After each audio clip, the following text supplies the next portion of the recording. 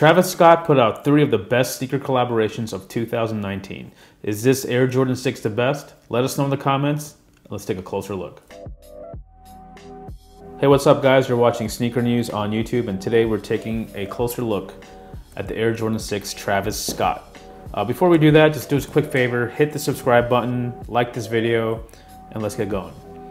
So as we mentioned before, Travis Scott put out 3 of the best collabs of 2019, this 6 being one of them. And of course the Air Jordan 1 high and the low were heavily sought after. Resale prices are nuts. It's like the it shoe of 2019, both of them, whichever one you want to choose. But now our focus is on the 6. This is the 3rd one of 2019. We're just going to go over some basic release info. From what we know, the release is happening in September, and right now the rumored date is September 14th. Of course, there's a chance that Travis will do a surprise early drop through his personal website, or there's going to be some sort of sneakers stash or sneakers pass or whatever you guys want to call it. There's going to be different tiers to this release. There just is no one release date for this shoe. That's just how it's been for Travis Scott shoes. Of course, we're going to do our best to keep you guys updated with all the information that can be found in the description below. So now we're just going to show you a closer look at the shoes. The upper is primarily the suede material, nothing really new to Air Jordan 6s, infrareds, that black nubuck, and that's changed over the years. And a lot of the PEs for Macklemore and college PEs and whatnot were all built with this soft suede material, but it's the add-ons that make these quite interesting. The tongue is built with this durable canvas material. That's something very common with like military garb. Of course, there's this exterior stow pocket that kind of looks like what you would see on cargo pants or apparel worn by, people in the military or paratroopers or whatnot. And it opens up with a simple button clasp. Nice little hidden detail, the Cactus Jack smiley face. And in here you can put in whatever you want. Cash, weed, marbles, whatever you want to fit in here. It's for you and for you only. Let's look at the heel real quick. Again, another Cactus Jack cross logo appears on the heel. The other shoe has Nike Air, so we'll show you that closer in a little bit. Medial side, again, probably the simplest part about the entire shoe is just the solid olive green suede and the two-tone black with the sail. The outsole is indeed glow in the dark, and we're just going to show you that closer in just a little bit. Classic infrared Jumpman on the sole. And now going back to the tongue, we did say that it is built with like a durable canvas type of material. Again, something you see in a lot of military gear. And if you fold down the lace shroud, you do see again the Cactus Jack embroidered onto the tongue.